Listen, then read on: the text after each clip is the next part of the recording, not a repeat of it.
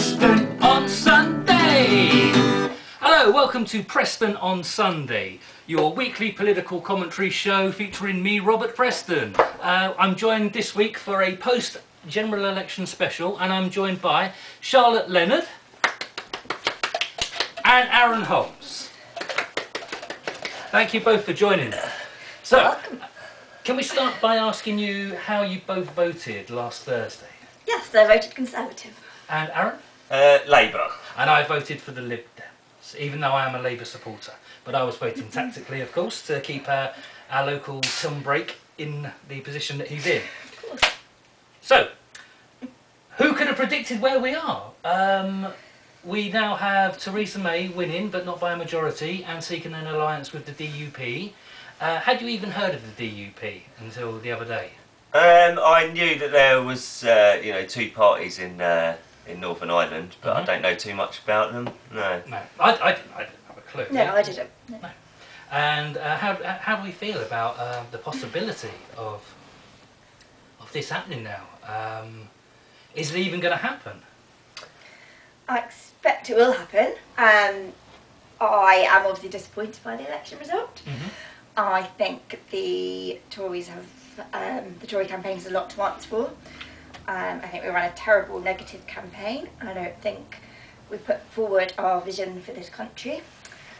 I don't think we engaged with the Labour manifesto and policies, and we could have actually debated them and tried to show why that's not the right direction for the country. Do you think Theresa May should have taken part in the TV debate? Yeah, absolutely. She should have done. Yeah, by not taking part in the debates, she let Corbyn off the hook. Right. Yeah, it was. They tried to play it too safe, because you can see why they thought that they could only lose and they would be ganged up on by the other parties. But by playing it so safe and taking the electorate for granted, and then doing things like putting fox hunting on the manifesto, it just looks like you're not really trying. Yeah. Very hard. So I'm not surprised they've been given a bloody nose in the end. And their manifesto was uncosted, whereas Labour's was. It was costed, whether you believe that they could have done everything that they said that they would do. Their costings were, their costings were proved to not really be true. And I agree the Tory manifesto wasn't costed. But that doesn't mean you take everything the Labour Party put in their manifesto as gospel, because the IFS already said that that was not correct. No, but the point is that the electorate have got to decide between two manifestos, and one of them doesn't have costings, and that's being presented by a party that's trying to call out the other lot for being bad on numbers. No, I agree. You can't attack the Labour Party for costing their manifesto when you don't cost your own. It was a terrible campaign, and now it's been terrible for the country. And let's talk about the others. The Lib Dems are pretty much finished now. Nick Clegg has... Well, they gained 4. No, yeah. Nick Clegg has lost out big time. He's lost his seat that he's held for decades, I think. I personally think that's a shame. They went so, but in my view, it seemed like a good idea to go with the 48% of Remain voters, but it has turned out that the majority of people in this country are Democrats before they're anything else, and it was. I don't know. It seemed a bit opportunistic from the Lib Dems there. Just a bit. As Theresa May's calling this election, it seemed opportunistic. They saw that the polls were so low, they thought they were going for the kill, and when they really should have been focusing on doing the Brexit, which the Tories told us they were going to do. And now we've had Cameron legged it, and now Theresa May was supposed to get on with it, and she called an election. Now we are where we are. Do you think there is a possibility that she called the election hoping that she would fail and wouldn't have to be? No, I really don't think that's the case. No, I don't think I think they were arrogant, and I think they could just win without going out to the electorate, without having an actual manifesto that, as you say, was fully costed and actually delivered a vision, which was what people wanted, and it's what the Labour Party did. Obviously, as a Conservative voter, I don't agree with their vision. I don't think it would be good for the country. In fact, I think it would be quite disastrous for the country. But you can't argue the fact that the Labour Party did do that. They ran a good campaign. Yeah. Well- They, I think it's true to say that they actually took a lot of votes from former UKIP voters. Yeah, because they backed the referendum result. They needed to, because their vote was split between Leavers and Remainers. They managed somehow to straddle both and please the others by, I don't know. To me, their position on Brexit's not that much different, other than they're saying they're going to approach it with smiles rather than scowls, maybe. And so UKIP, let's just talk about UKIP. They're finished now. Nuttall has resigned. I don't know if well, I know that you did stay up and watch the election results. Was you watching the BBC version or one of the others? I think we skipped. We moved around, spread the love. Sky. Well, did Yeah. you see Farage turn up on the BBC and give his 2 pence worth? He No, I saw him didn't yesterday. blame Nuttall.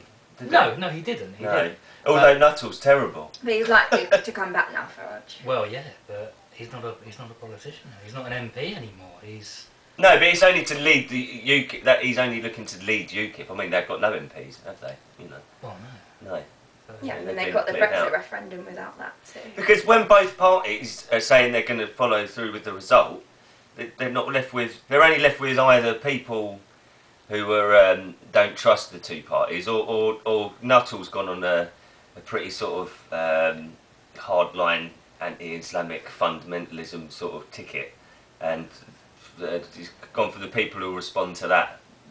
That's all. He didn't seem to. That was the main focus of the UKIP campaign this time, and So the narrative That's that really the got UK anywhere. is this racist country, and that's why everyone voted Brexit, has pretty much been destroyed now.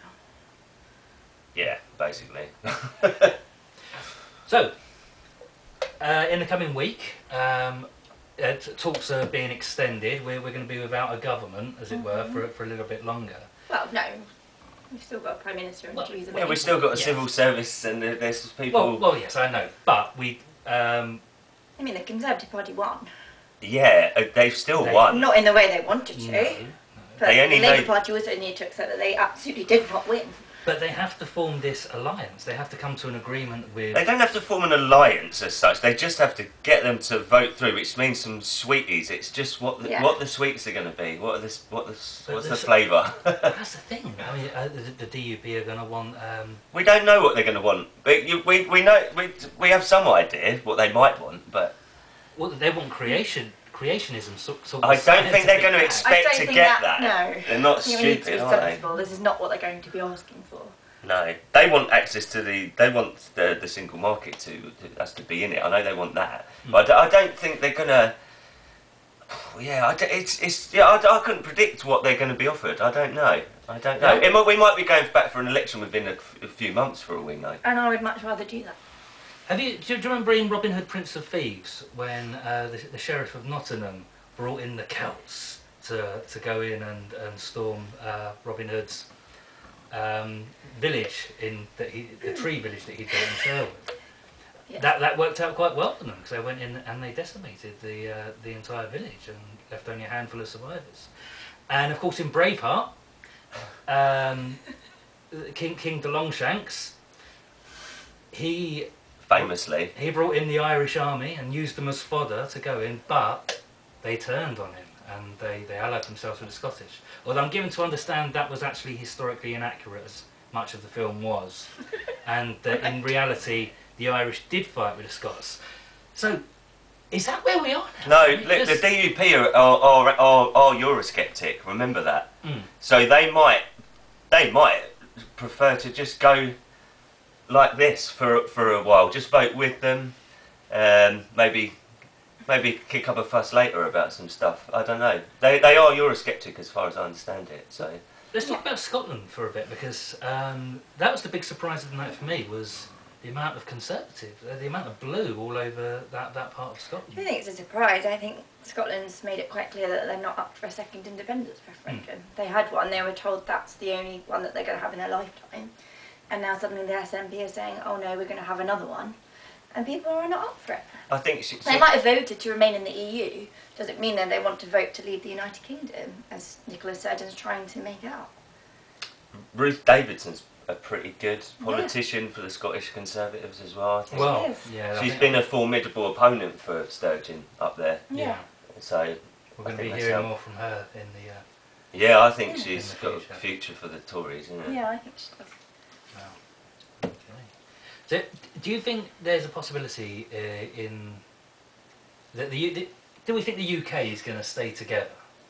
Yes. Yes. Because there was a danger about a year ago. It looked like we were going to. When it came, but when the independence referendum, the question still is not answered. What are you going to do with your currency? The UK are not going to. You either get your own or you join the EU and you join the euro. But is there an appetite for that in Scotland? I don't think. I'm not sure there is. No. I don't know.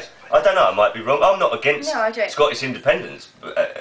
You know, I'm not against it. But they're questions that they have to answer. You know, are they ready for that? I don't know. That's my view. Yeah. One hell of a mess, really, isn't it? The whole thing. It is a mess, yeah. Who do we think will be Prime Minister on Christmas Day this year? If I'd want someone as Prime Minister, Because let's be clear. That's what's fun about politics at the moment. It's pretty unpredictable. I obviously don't want Jeremy Corbyn No, to but who be do Prime you think Minister. it will be? Because It won't I- be Theresa May. I think it. Yeah, I don't think so. It either. might be. It might be. You don't know. The Tories might fall in line. They might. There's going to be. They will for now. There is going to be another election this year. I think there will be. I think there should be. Around October, some of my friends in the Labour Party are saying.